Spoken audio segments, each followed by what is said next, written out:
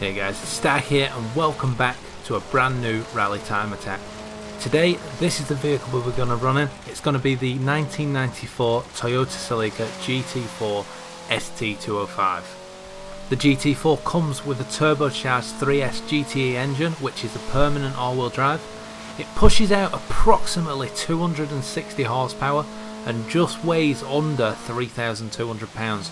So comparing to the others, it's about the same weight, maybe a little bit lighter than some, but it does have significant less horsepower. But this is a natural born rally car. I honestly think it will get quite close to the rest of the times, and to be honest, I think the Mitsubishi Evo could be in danger of losing a place here.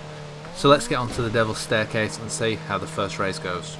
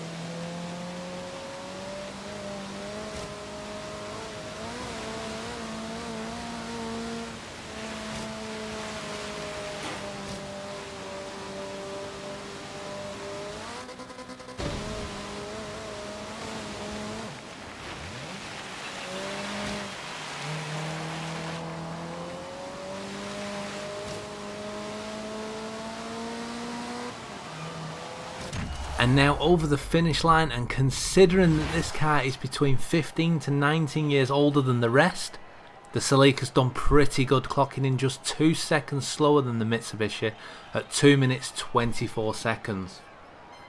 Now, will it be any different? Let's take it over to the uphill climb and see if it can do any better against, hopefully, the Mitsubishi if it can topple it, but I just don't think it's going to be able to push the Focus and definitely not the AMG. So now, let's get on to the Snow Forest descent.